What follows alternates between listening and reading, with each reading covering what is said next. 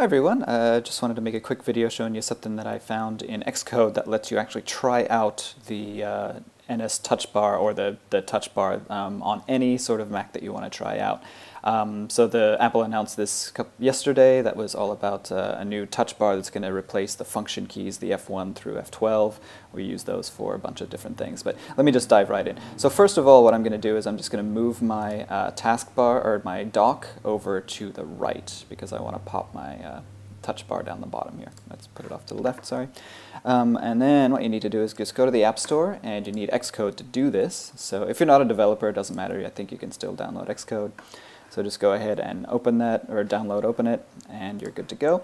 The next thing that you want to do is just go to Safari and just search for NS Touch Bar. That's the API that the Touch Bar uses.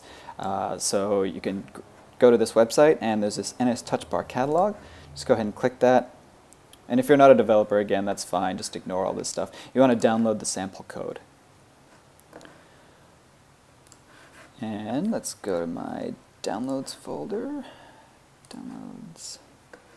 Okay, so we've got this NS Touch Bar. Just go to that. You've got an Objective-C in Swift. I'm going to open the Swift one, and just double-click on this Xcode project.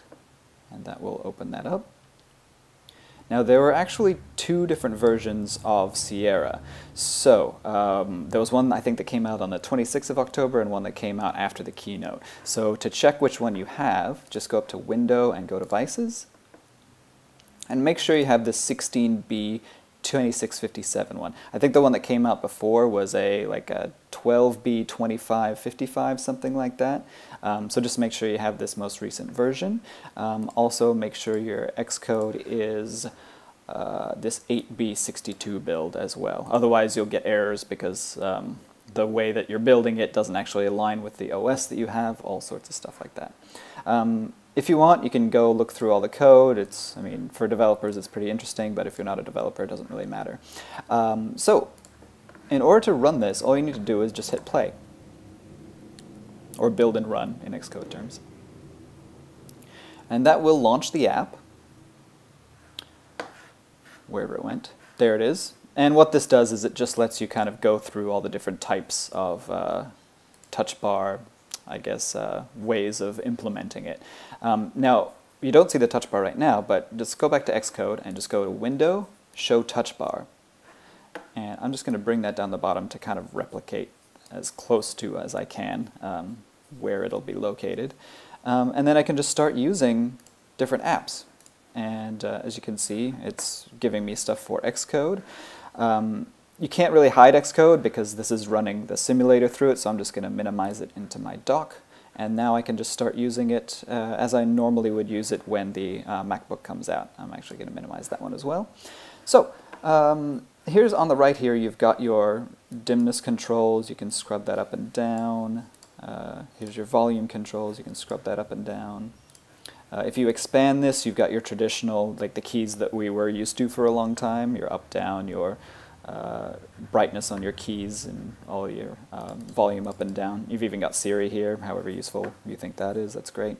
So I'm just going to run through a few apps and see what that looks like as far as using the touch bar on that. So let's go to Mail first of all. I'm going to blur a bunch of stuff so you're not seeing my private correspondence, but here you can actually see when I've already got a mail message selected, I can reply all, I can create a new one, I can trash it, flag it, all those things. And those standard, the F key kind of functions that we're used to, they're always going to be there over here. And then you can move to different folders. And as I'm scrubbing through, I'm just going to create a new one right here. And then as I'm typing, I can put in like an email address, and it's going to autofill. I had to blur that out. But now when I'm typing, anywhere I type, I can actually change the formatting. So I can select that, I can bold it, italicize it, underline, change the alignment, add bullets, things like that, change the text color if I want. Here's this emoji thing that was demoed at the keynote. I don't know how this is really going to affect professional workflows at all, but you got different categories, stuff like that. So anytime you type, I mean, that's going to be the option that you have. Okay, let's try out another app here. I don't want to send that. And then we'll go to, let's try out photos. So I went on a trip to Iceland a few years ago, so let's see what this does. Open this up. So I can scrub through my photos here, as you can see. Go through. Oop, that one's out of, let's try that one. Cool, that's a good one. I can rotate it, and I can do some edits on it as well. So basically what you're seeing down the bottom here is exactly the same as what you're seeing actually in the app. It just gives you, I guess, a different way of doing the exact same things you can already do in the apps. So I can crop it, filters, let's see here. I can scrub through the filters. And as I scrub, you can see it on the right-hand side moving through, which is kind of nice update. Let's try that one. If I want to try and look at the original versus the changes I've made, I just tap on that guy, hold it on and off. If I want to change something else, let's go adjust. Ooh, let's adjust the color. Make it black and white.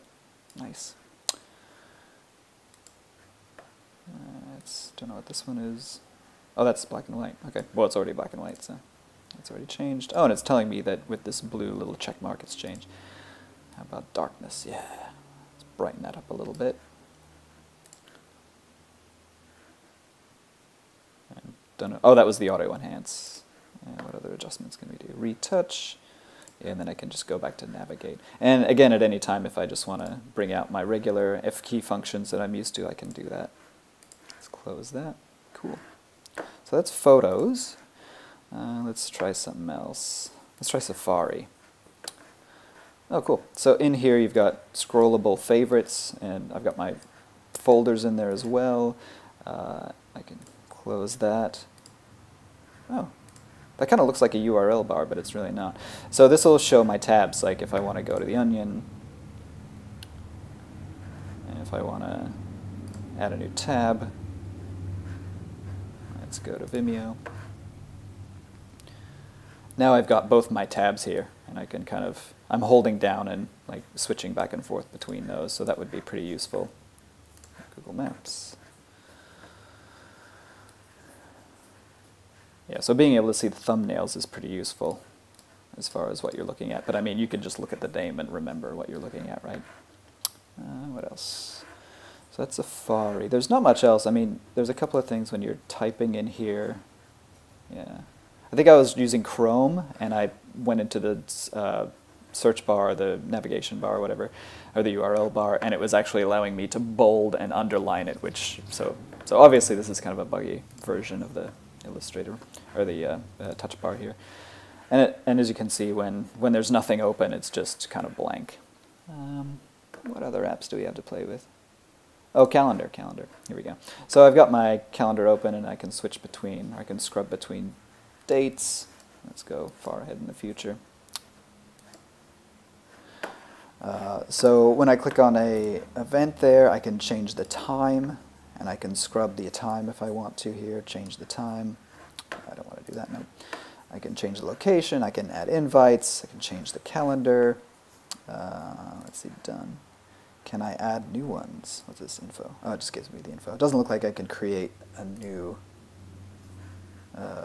calendar event, but I can look at today, so that's pretty useful. What else we got? Let's close the calendar. Notes. Yep, same thing. If I've typed some text, I can bold, italicize, change the indent, change the text size. Whoops. Make it a to-do. I can even create new stuff. Okay. Oh, here's the autocorrect in action. So bananas are the best way to get a better understanding. So you can type entire nonsense sentences if you want, it looks like, through this. So that's very much like what you see in iOS. Okay, I think that's all the apps that I've tried out. Let's see if Word has anything built in yet, because Microsoft announced they were updating some stuff, but I don't think they did yet. Yeah, no, I can't even change the text that I'm highlighting. So when that is released, most likely it'll have updated things here. So that's all I found. I hope that helps. If you want to try that out on your machine, you can definitely do that. And if you have any